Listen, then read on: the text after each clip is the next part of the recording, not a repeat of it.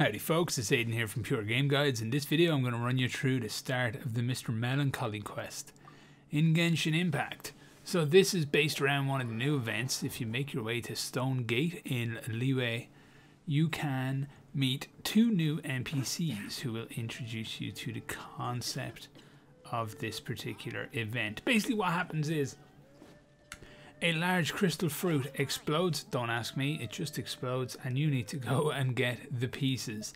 So once you talk to these characters and accept the quest, the pieces will be marked on the map. It's super easy.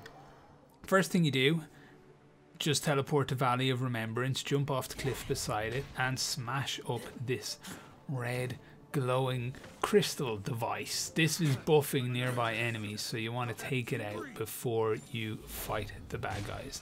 After that, clear out all the enemies in the area and the locked crystal will become unlocked, allowing you to interact with it, getting you one of the fruit fragments that you need.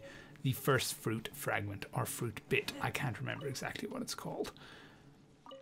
After that, you will need to go to the second area, which is in the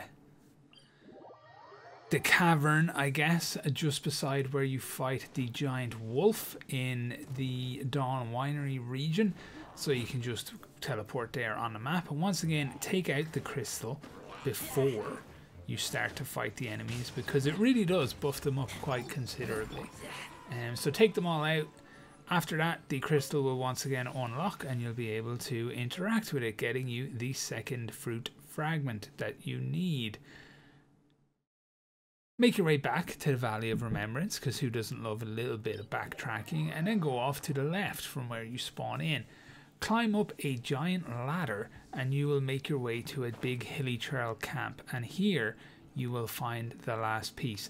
There's two of the red glowing fragments that you need to smash up first. They're both in just the small little buildings, so smash them up, take out the bad guys, interact with the crystal, and then make your way back to the people that you were talking to originally at Stone Gate.